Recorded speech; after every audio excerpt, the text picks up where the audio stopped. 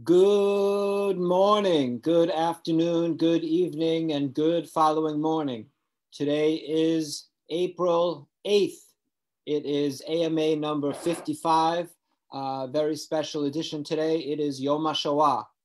This is the day of Holocaust Remembrance Day.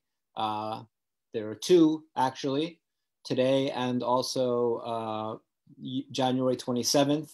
Which is sort of more the international day. This is more, I guess, the Jewish day from the Jewish perspective. And of course, we have created this year Holocaust Survivor Day on June 26th, which is just for the survivors. But today is a day to remember, to commemorate, and to mourn the tragic, terrible murder of 6 million Jews by the Germans and their accomplices during the time of World War II, which so much of it happened here in Poland. Of course, here in Krakow, we are very close to Auschwitz, and we feel the weight of the day today very acutely. Today's guest, in honor of Yom HaShoah, is one of the most remarkable human beings I've ever had the chance to meeting. He is Bernard Offen, 91-year-old Holocaust survivor. We'll talk with him in a few minutes. Just absolutely remarkable man. So, Bernard is going to talk to us about his life, remarkable life, and his stories. And just yes. Good morning, Jeffrey Rolat. Very good to see you. Good morning, Saul. Sorry about the mix-up again with the time, but Bernard is joining us from California, and it's very early, so I don't want to make Bernard get up really too early. He's very busy. He does a lot of stuff, and it's not so easy for him to get up super early. So we wanted to make it a little more convenient for Bernard, so we started a little bit later this week. But next week, we will be back on regular time. Good morning, Rabbi Avi. Good afternoon to you, Rabbi Avi. Good morning, Saul, and good morning from sunny Boca. I will start here just talking about the weather. I have to say that in my 51 years of life, I don't think I've ever seen weather as strange as I'm seeing these last couple days in Krakow. It is alternating between snow and sun, but alternating every couple minutes. Like it's sunny, you can even see a little bit behind me. You see the very sunny light shining through, and then it's just a blizzard. So very strange weather. I don't know what to make of it, but it just is what it is. So it's along with this very strange period we're in, this strange Corona, 13 months of Corona, Krakow's getting some pretty weird weather. So hi, Meirav, good to see you. Meirav on the kibbutz. I miss Meirav, I miss you and the kibbutz very much. Sida, hi Sida, how are you? My dad is watching. So Dad, special shout out. My dad wasn't feeling too well, had a rough night the other night, but now I spoke to him last night. Dad, I know you're feeling a little bit better, and had a nice visit yesterday. So I'm happy you're able to watch, Dad. And I won't say anything anti-religious today, or won't say too much. Corona continues to get worse in Poland. We are having a very difficult time of it. As you know, the JCC is closed. We are in lockdown. The preschool is closed, and they just announced yesterday another week of lockdown. So not getting better at all, which is a real challenge for us. Hi, Michelle in North Carolina. Hey, North Carolina, another place close to my heart. Good to see you. Last week was Easter. This past Sunday was Easter, Sunday and Monday. Interesting, in Poland, Sunday and Monday are both holidays of Easter, and it's the same thing in Christmas. So Christmas is also 2 days. So Poland being a very Catholic country, we add an extra day, much like we Jews do to around the diaspora in Poland. They like these holidays so much that they add an extra day to Easter and Christmas. So this Sunday was Easter, traditionally spent. I feel like these holidays in Poland, Easter and Christmas, are a little bit like, in some ways, Thanksgiving in the US.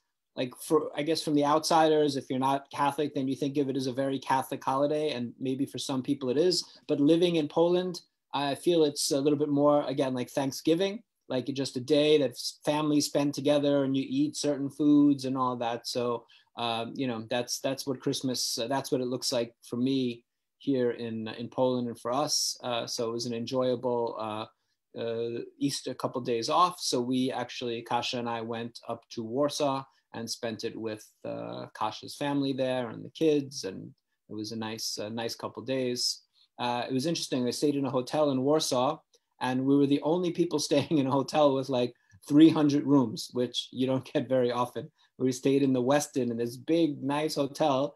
And we were the only ones there. It was somewhat surreal. It was a little bit, now that I think of it, and I'm glad I didn't think of it at the time, it was a little bit Shining-esque. So I didn't have my big wheels, my tricycle, or I guess it's a big wheels in the movie, to ride up and down the floors. We didn't say in room, I think it's 237, if memory serves, which is the creepy room in the Shining. But anyway, it was very strange being in a hotel by myself, or by ourselves, me and Kasia. Ben Myers, hello Ben, Yofi Yonatan. Thank you, Mr. Myers. Marek Handwerker, hey Marek, good to see you. Yatam Marku.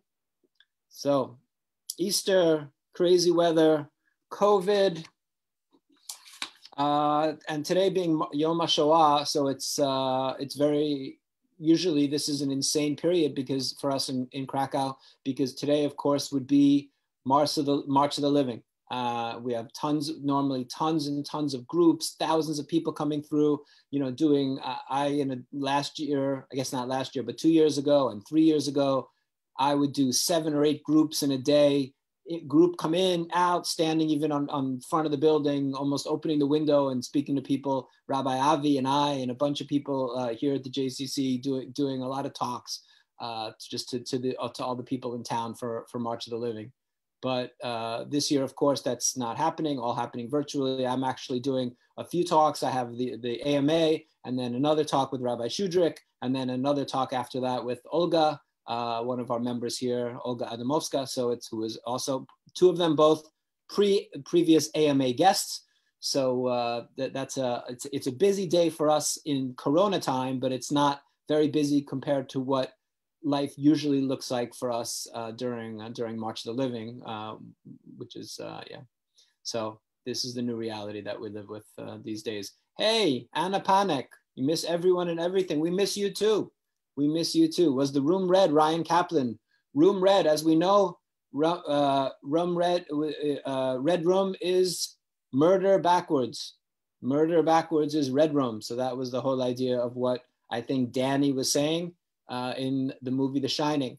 By the way, I'm just as a sort of somewhat random thing, think about all the amazing movies. You can like Stephen King or not, or appreciate him as a, in terms of literature or not. But has there been a more fertile mind, a more creative storyteller than Stephen King? I mean, his books don't really get much credit for being, sort of very serious books, but think about the books that he's written, what movies have come from his books. I mean, think of The Shining, think of Stand By Me, Shawshank Redemption. I mean, some of these absolute classic movies of books by Stephen King or short stories by Stephen King then become these all-time classic movies. So I think that that's sort of worth, I don't know, to me, somebody whose history is going to treat better than he is seen during his life is Stephen King. So just my 2 cents on that one. But I definitely like the movies made from his books, I would say, more than his books, although some of his books have been really, really cool. But not all of them done well. It's funny, some of the books were good and movies not so good, and then the books not so good and the movies great. So anyway, Stephen King, ladies and gentlemen. So with no further ado, I am going to welcome my today's guest. And believe it or not, today's guest is 91 in Bernard Offen, who will come on screen, I guess, in a bit. We were talking earlier, and then we came on. We went back in the waiting room. So Bernard Offen, today's guest, who I'm honored to call a friend of mine, a role model, is 91. He will be 91 actually on April 17th. He was born in Krakow. He survived the Krakow ghetto. I'm sorry? 92. I'm sorry, Bernard. I'm sorry, Bernard. Because you don't look 92, you look 91. No, actually, you look about 60. But Bernard is turning 92 on April 17th. He is a native-born Krakowian. He survived the Krakow ghetto and 5 concentration camps, and then liberated in 1945 by the Americans in Dachau. He is an advocate for survivors. He has written a book. He's made 4, making his 5th movie. Yes. Making his 5th movie now. He's tells his story through film and is just a phenomenal human being. Comes back to Poland very, very often and guides people through Auschwitz, which is something very special to be able to witness. Personally, Bernard and I have become friends over the years through the JCC, where he's an active member. He spends part of his year in California and part near Palm Springs and part of it in Krakow. He has participated, done the Ride for the Living with us. He's done the tandem ride with me, which was one of the great honors of a lifetime. Beyond being able to ride from Birkenau with somebody, Auschwitz-Birkenau, with somebody who was a prisoner there 75 years earlier, I actually didn't have to pedal because Bernard at age 90 was doing all the work. So thank you so much, especially today on Yom HaShoah, Bernard, to join us and to be with us here today. How are you? I'm good, thank you. Let me turn up that Hawaiian music, which I love. Bernard, you're looking, I know I say it all the time and you never believe me, but since I met you probably 18, 19 years ago, you are aging in reverse. There's the movie called Benjamin Button with Brad Pitt. He ages in reverse, and that's you, Bernard. What is the secret to looking so good at 92? Are you sure you want to hear the secret? Keep it clean, Bernard, please. We have children watching. Oh, yeah, well, that's okay. It's very simple. You count backwards. Does that mean you're 29? You stop at 21 unless you want to get to the diaper stage. But yeah, you count backwards. That's it. So you're 21 plus 71. Yeah, right. Bernard, so I was asking you off camera, and it's fascinating, just something that I wanted to get to. I asked you, maybe tell us a little bit, because you told me, and it's fascinating. Tell us a little bit about the art behind you. The art behind me is made by a friend of ours, a Black man who was homeless that we met 2 years ago. And he was living in the desert. And since we had a spare bedroom, we invited him to come and live with us. So he's still living with us. He's a friend of ours now. And he does this artwork. And he's had many successes. He has success. He has a full-time job now. And he's earning money where he was homeless and penniless. So what a beautiful story, Bernard. Good for you.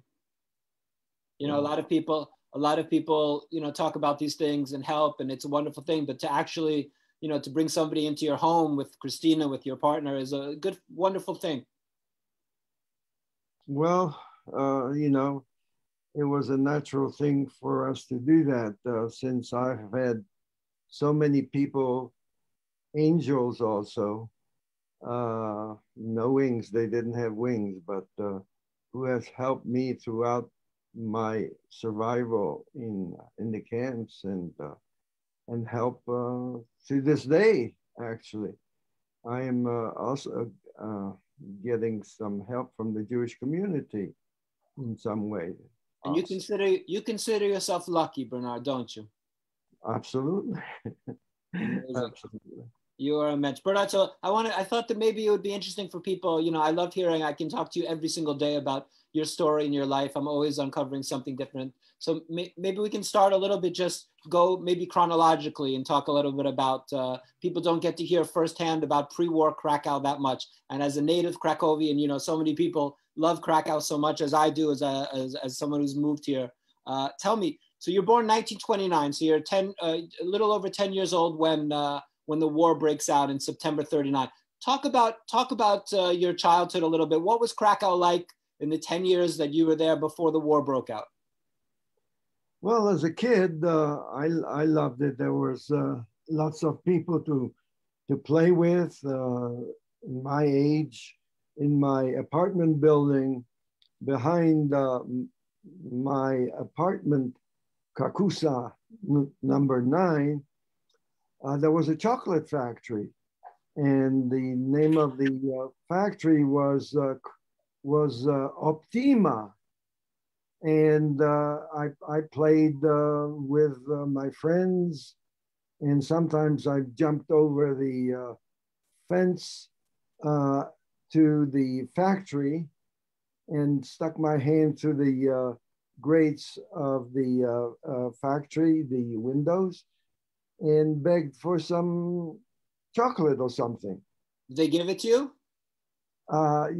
Most of the time, I got something, and this is when I first learned about cooperation. Bernard, you mentioned Krakusa 8 in Podgórze, where the 9. Right, but I have here. Wow. Krakusa 8. Yeah, that's next door. Next door to you, Bernard. Yeah. I thought you would appreciate that. So would you say it was a happy childhood? It was a very happy childhood. I was the youngest of 4 siblings. Mm-hmm. My 2 older brothers who have passed away now, mm-hmm. and my sister Miriam, who was 1 year older than I. She didn't survive. And I'm guessing, although maybe I'm wrong, just because of the time that your mother was the homemaker, kept the house, and your father worked? My father was a salesman. In terms today, he was a salesman. In those days, he was a peddler. A peddler. And what did he peddle? So my father traveled around the area of Krakow, and he peddled toothpicks, billiard balls, billiard cues, chalk, and those are the main things to bars and hotels. So he traveled, and he always came back for Shabbat. And how religious were you then? We were Orthodox people, modern Orthodox people. So modern, like you didn't have payas, but you kept kosher. Oh yes, kosher, and there was a synagogue. It was on the corner of Limanowskiego and Krakusa, and always went to every holiday and every Shabbat to shul. And your older brothers would have had, because I forget how much, I guess one of them would have been old enough, had a bar mitzvah before the war? Oh yes, both of them. Both of them. Okay. Both of them. And I had my bar mitzvah was in the ghetto. It was just my father and I. He put the talit on my shoulder and over my head and did the prayer. And that was the whole bar mitzvah in the ghetto. My family was, we lived in a working neighborhood. And we were poor. We lived in a 1 room, 6 people in a 1 room. And, but I didn't consider myself, we didn't consider ourselves as poor. Mm-hmm. You had generally had food. You weren't starving. So, I mean, working poor. Yes. Grandmother lived in the same apartment building. Next door on the corner house lived uncle. I had uncles and aunts. I had 3 aunts and two uncles. And I didn't know what was poor till I came to the United States, and I saw the poverty that still exists to this day. It does. So, and you're native, and you spoke. So I'm assuming that your first language was Polish, not Yiddish. It was both at the same time. Okay. Because when mother and father didn't want us to understand something, they spoke in Yiddish. But the whole apartment building spoke in Yiddish. So I understood and learned Yiddish. My grandmother was next door. She made the wedding for her daughters.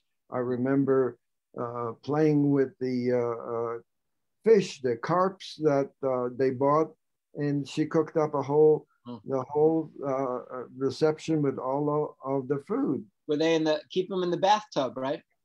Yeah, in the bathtub, right? And I think still some things stay the same in Poland. Yeah, so something about that chocolate factory. Yeah, I told you that I jumped over the wall, and my friends went up to the highest floor in our building, and they were looking out to the factory, and they had a great big yard, and they said, "Bernard, come back, because the watchman is coming with his dog." So I had to listen to them and come back. So that's when I learned about cooperation. But some of the other things that I played with my friends in that building was the various kids games. Mm-hmm. One of the funniest one was that we lined up against the boys. We lined up against the wall, and whoever could piss higher on the wall was the winner. I never won. I was jealous of the champion. So, you know. Everyone has their own skill set, Bernard. You can't be good at everything. That's true. That's true. But that's when I learned about cooperation, and I had to share my piece of chocolate with them. Bernard, it sounds like, you know, a very typical happy Krakow childhood spent in, I guess, what we would say is poverty, but not really. Is it really you had enough? You had what you needed, and friendship, and food, and a loving family. Yes. What do you remember? Tell me about your early memory of the war. In other words, the early days. Do you remember September 1st, 1939? Do you remember the Germans attacking and what exactly that was like?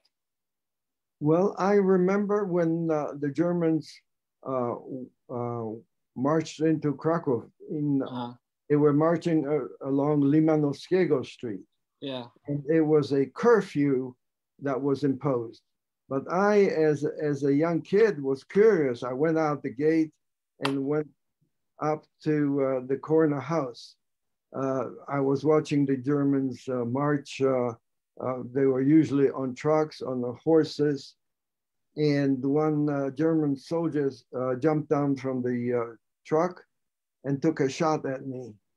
And the bullet hit right near my head at the wall, and there was a big hole in the wall for many, many years. Wow. And I rethought the whole event, because that could have not, the distance could have not been more than 50 yards from the place where the soldier shot at me.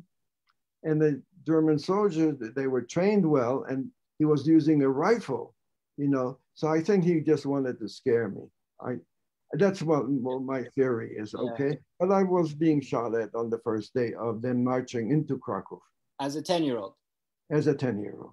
So soon after, so within a couple of years, you know, I just want to keep, because I want to make sure I want to talk to you about, I want to talk through the war and also after the war, just because your life is so fascinating now. But so you're in the ghetto with your family. We move forward a little bit. They establish the ghetto. I assume that you stay in the apartment that you're living in because you were inside the ghetto already, in what would become the ghetto. Yes, correct. Right. So the ghetto started, and we were given a family to live with us in our one-room apartment. Right. And of course, the crowded conditions and just before the Germans marched into Krakow, the authorities opened up all the factories, all the warehouses and everything. And we went out with a little wagons and brought flour, chocolate, cigarettes, everything we could lay our hands on. And we hid that in the basement. And it's a deep, very deep basement. And there was coal and wood and trash in the basement. Yeah. And we lived from that while when they marched in and the ghetto was starting. Mm-hmm. Actually, long before the ghetto. And we traded some of it to get other foodstuffs. So you were old enough, you understood, I mean, I guess getting shot at straight away, you understood what was going on. You understood that the Germans would kill you and that there was what was happening. I mean, maybe not exactly about, I don't mean in terms of death camps and Holocaust, exactly, but you understood to be Jewish was something very different than not to be Jewish, and that the Germans that you were not, you had to be careful not to be, to do anything that would give them a reason to kill you. Right. My father, when the war started, my father tried to escape to Russia. We're preceding the ghetto now. Yeah. And but after a few days, he came back. He could not go forward for some reason, and he said in the end, I was a soldier in the Austrian army. They will respect us, and I want to be with the family. And whatever happens, happens. Okay, so now that was his mindset. And so jumping to the ghetto, so lots of people started moving in, and the walls started to be built on Krakusa, Węgierska, Czarneckiego, and other places. And I started smuggling food into the ghetto. I knew of places where you could get through the wall, and traded whatever my father was a shoemaker, but that's a whole other story. And whatever he provided, repaired shoes, piece of clothing that my mother gave me to trade. And I was bringing in food. Within days after them marching in, they started raids on, that means the Germans, started kidnapping people, mostly Jews, because this was a heavily Jewish area, not totally, but it became total when the ghetto started. But before that, it was a mixed area, okay? Jews and non-Jews. And started at the gunpoint to take people, and they disappeared for many days, my brothers included. And just so you get the picture of how it was done. And soldiers with guns, and they tell you, get on the car, on the truck. And if you don't get on, and you see a dead body laying near the truck, you get on. And that's, my brothers disappeared that way for a number of times. They ended up being back in the ghetto, but in the end, they got separated from us and had no idea what happened to them.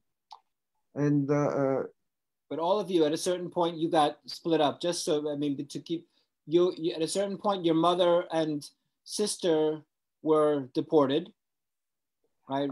Yeah, that's later on in the ghetto. Yes, right. Yes. And then and you and your father was also separated. Yes. From you, taken, and it was the three of you and your brothers. Maybe talk a little bit about. I mean, and that was your mother and sister were murdered probably in Belzec, right? No. When you took from the ghetto, that's generally where the Jews of Krakow were killed. And your father, you're not sure. I am sure about. Oh, you do know with your father, because we ended up in Auschwitz. Oh, you together. So maybe let's talk a little bit how that. Just because I'm mindful, Bernard, I feel like we have only like 40 minutes or something, and it's so short to talk about your life, and I feel like I'm just worried that if we don't get to this and talk about all the things, because you've done so much. So maybe you'll forgive me. You'll forgive me if I seem to be in any sense rushing you past something. It's not that that's not interesting. That is that I feel like I would feel terrible if people wouldn't have the opportunity to hear sort of the entirety. And when you're 92 years old, there's a lot to get through. Well, that's true. So let me briefly, before we get to Auschwitz, so let me briefly say, so Krakow ghetto, yeah, and there was Pruszków camp after the liquidation of the ghetto, and there was a escape from Pruszków. There was a camp right across from Pruszków, which was called Ulag, and I was there also. But that's a long story. I got smuggled into the Ulag camp. Not many people know about the Ulag camp, which was across from the Pruszków camp.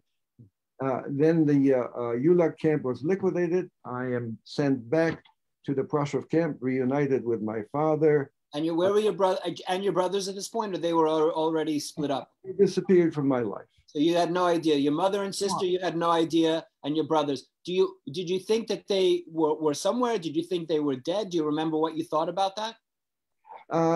I had no idea. I presumed that they were dead, and let me complete. From Pruszków, when that was liquidated, we were sent to Mauthausen. So that's a journey of 3 days, 3 nights, something like that. And to Mauthausen, we're there. How long were you in Mauthausen, Bernard? Less than 2 weeks. And from Mauthausen, we're sent to Auschwitz. And then my father goes one way, I go the other way in Auschwitz. And I am in Auschwitz for 3 months, and I am sent out to Dachau, rather a subcamp of Dachau. And then when that is liquidated, we are sent on a death march, and we were liberated by American Army. And I start looking for my brothers. I didn't know I was find brothers. I was looking. So you knew that you understood that you were separated from your father. You had no idea who was still alive. You get to Mauthausen. You're in Mauthausen, and I should just say the reason that you're being moved around is this has to do with work.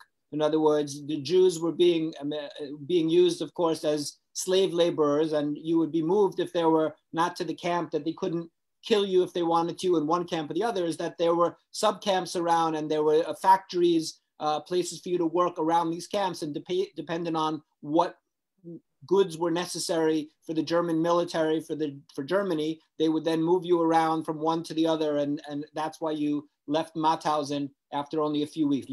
Were taken from Mauthausen and brought to Auschwitz. I've heard people talk about Mauthausen as being the worst of the camps. You know, Ed Mossberg was in Mauthausen for a while and talks really about Mauthausen. Do you remember much from Mauthausen? Yes, I do. I knew that there was a quarry. The steps. People talk about the steps. Right. Both my brothers worked there, and that's a whole long story. But they weren't there the same time as you, because you didn't bump into them. Yeah. No. We were sent from Pruszków camp on the same train to Mauthausen. Only we didn't see each other in the train, but we were reunited in Mauthausen. Right. And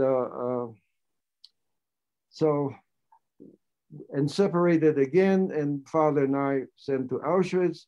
Upon our arrival, father went one way. He was murdered in one of those gas chambers. And do you remember when you got off? I mean, do you remember when you got off the train at Auschwitz? Yes, I do. And can you tell us about that moment, that memory? Yeah. That means the train arrived early in the morning, and we didn't know where we were. But we could see fires on the horizon, and we smelled human flesh burning. And you knew what it was? We knew what it was because I smelled it in Krakow also, yeah. In the burning of human flesh. And you knew that the Jews, did you understand that meant that the Germans, I mean, obviously that meant the Germans killing Jews, but did you understand that there was this just wholesale murder of Jews? Or did you think, oh, if somebody died, however, that's what they would do? Did you understand the nature of the Holocaust yet? Yeah, we understood the nature that they were murdering Jews particularly. Yeah. But we didn't know where we were, okay? Yeah. And I heard dogs and I heard shooting. And in the morning, the door was flung open on the cattle car, and some prisoners in striped uniforms jumped aboard and started chasing us out. Mm-hmm. And after that, let me see. Oh yes, they started lining us up into lines. There were two lines, one on the left, one on the right, and some prisoner told my father that I should lie about my age. Mm-hmm. And therefore I had three kind of birthdays. Like, okay. I think you were 14 or so at that moment, 14, 15? Yes, 14. Yeah. Was, going on 15. And so as the line started moving forward to what turned out to be the selection process, my father said to lie if they asked me about the age.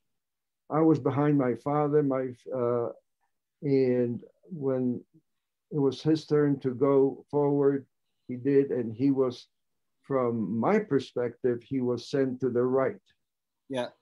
And they looked at me and told me to go to the left. I'm sorry, it's the other way. From my perspective, he was sent to the left, I went to the right. Right. And that was the whole thing. I had, to this day, I remember that we looked at each other from a distance after the selection process. And we didn't know which side was good, which one side was bad. But I don't know if you can have an eye contact from that kind of a distance, but that's what I felt and feel to this day. And that was the last time I saw my father. And he ended up in the gas chamber. I went to the place where I got showered and tattooed. And at that moment, from your point of view, at that moment, you had no idea that anybody else in your family was alive. You were a 14-year-old in Auschwitz on your own. Correct. And not the next day after the shower and tattoo, I was marched to the quarantine camp, which is when the visitors come, and it's the first barracks on your right after you enter the. So I was sent to one of these barracks, and I asked, what happened to my father? And they said, oh, he went up the chimney. And I didn't understand that term. Not till a couple of days later, I understood perfectly what that meant. And what was your mindset at this point, Bernard? Because it's hard for me to, people listening, and you've told this story before, and people have asked you, so you understand the reaction that it's so hard for anybody to think of a 14-year-old having gone through all of this and yet maintaining this idea, this will to live and this strength and this drive? Like, what was in your head? Were you thinking, I'm going to get through this, or I have to keep fighting to, you know, to be positive and not like, what was, do you remember at all your sort of day to day? Were you just starving and just wanted to get your next piece of bread and soup, and you weren't thinking these larger thoughts? Or do you remember thinking, at someday this is going to end and I've got to survive? Do you remember what was in your head at all? Yes, I do. I was saved by the block leader, the block eldest there, who he told me, take the broom and start sweeping, and just don't let the broom out of your hands. So I did that, and I remained in the quarantine camp for almost 3 months. I was not in any other part of Auschwitz, only in the end. He told me one day there's going to be an inspection. And when it's your turn, Bernard, to go up there, take off your hat and don't walk up there. He says, run up there and don't look at the SS man's face. Don't look him in the eyes. Look at his boots. And I did exactly that. And they told me to go to one side. Who it turned out to be was Mengele. Okay. So people tell me sometimes, oh, you saw Mengele. No, I never saw him. I only saw his boots. But he saw you. He saw me. And he saved my life. So here's the angels who helped me along the way. What kept me going was that I will survive. Okay, I will survive, and I will tell the story. Guess what I'm doing? With your help, okay? So at that age, you already were thinking you thought that you needed to survive and that was all going to end. Yes. And I knew that I would make films, and that if I kept with that, that will help me to survive. I also had a means of, quote, escape from Auschwitz, escape in my mind. And that was that I flew out of there as a bird in my dreams, and I was playing with my family, playing with friends, but my body was in Auschwitz, but my mind and spirit was elsewhere many a time. Was that when you were awake, sleeping, or awake, or both? It was both. It was, in a state of hunger and deprivation. You have daydreams, you have night dreams. It's difficult to tell you that, the capo placed me on the third bunk, the highest bunk in the barracks. The highest bunk was the best. And you know why? Because we all had diarrhea and everything came down. The second and the lowest bunk was the worst. The weakest people were in the lowest bunks. And because we lost everything that we had. It was an existence, but my dreams and the help of some older people who gave me a little piece of bread or more soup. Someone gave me a bowl. It wasn't very big. It was just about this size. And the bowl was tied to me with a piece of wire, and that was in which I washed, in which I also loaned out to some people because they didn't have a bowl to take their soup or their coffee. And for that, they left me a spoonful of something, coffee or soup. Yeah. Yeah. So is it fair to say that your worldview now, and as I look at you at age 92, with the artwork of Kevin, your friend Kevin, who was homeless when you met him and you brought him into your home without knowing him before. A kindness that most people aren't willing to do these days. Let's say, I don't know, I'm not privileged to know anybody else who told me anything like that. Oh, met a homeless person and brought them to live in my house. Is that kindness a direct result of kindnesses you received when you were in Auschwitz and during the war? Yes, it is. You know, it's gratefulness for people helping me. And, you know, the world cannot exist in a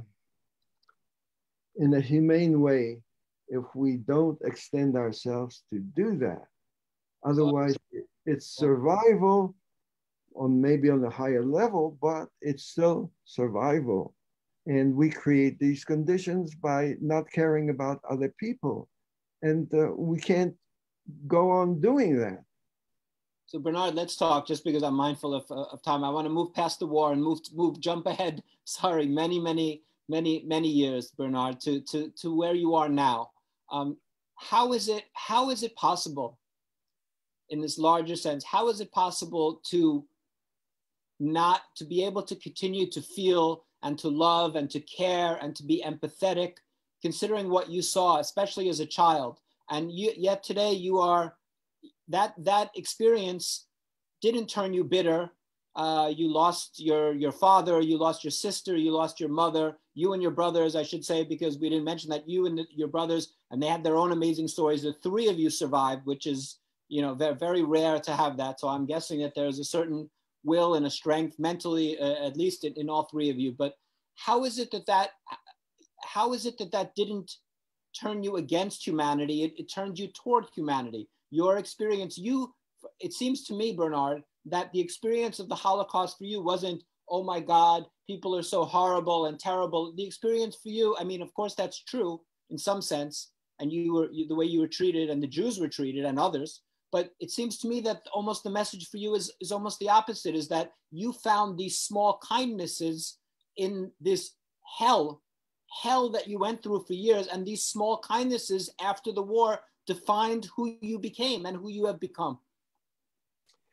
It's because I had these angels, I call them angels, okay?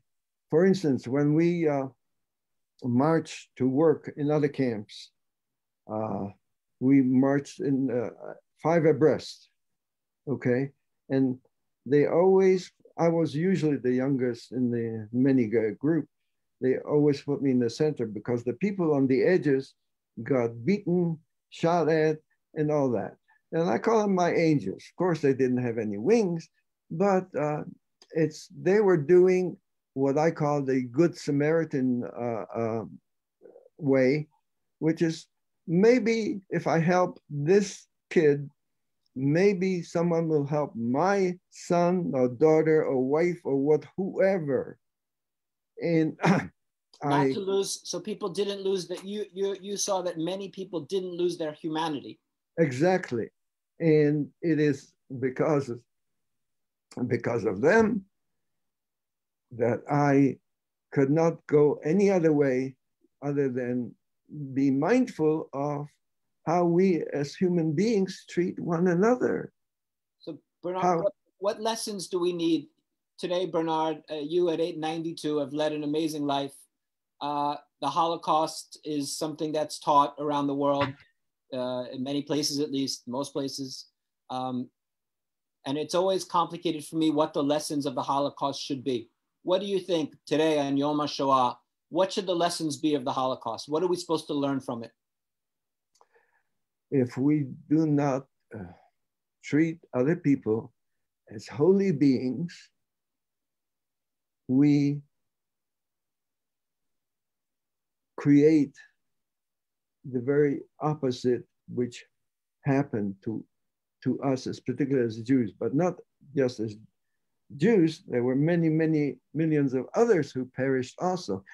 We create that negative, hateful, fearful existence. And as people, and we call ourselves a civilization, and if you write the word civilization, you're supposed to write it in the capital C. I don't think we, as human beings, the way we behave in the world, we deserve the capital C in the word civilization, minor C. And it's because of our economic system. We're still living in a survivalistic system on a different level, but it's still survivalistic. And unless we treat each other as human beings, I'm sorry to inform you that you and I, we don't count as human beings. We're just a number. Maybe you're not tattooed like me, but we're just a number in an economic system that's unjust,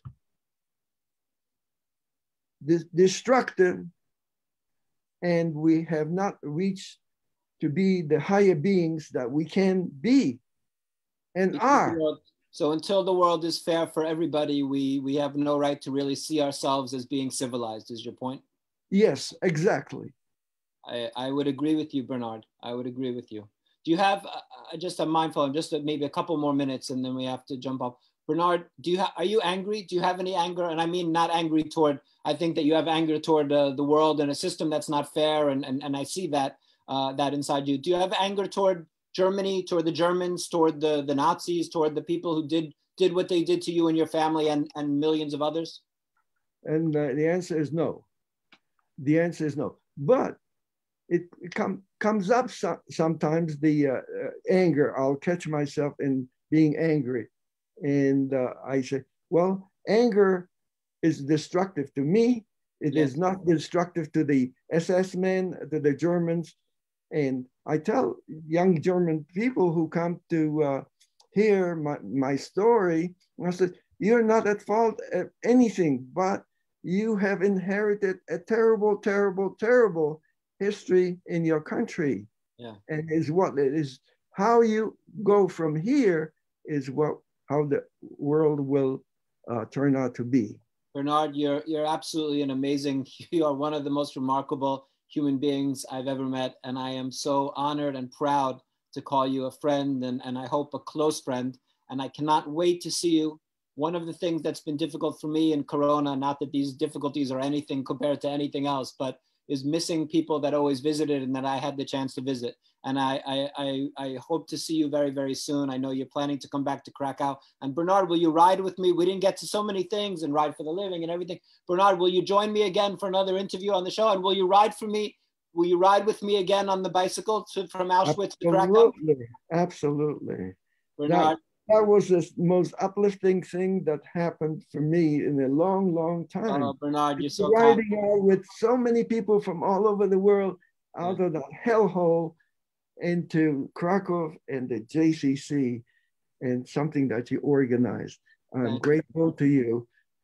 Bernard, I am forever in your debt, Bernard. Be well. Send my love to Christina. Kasia also sends her love. We miss you. We love you. We can't wait to see you. And if you're not in Krakow, then this summer we're going to come visit you in California.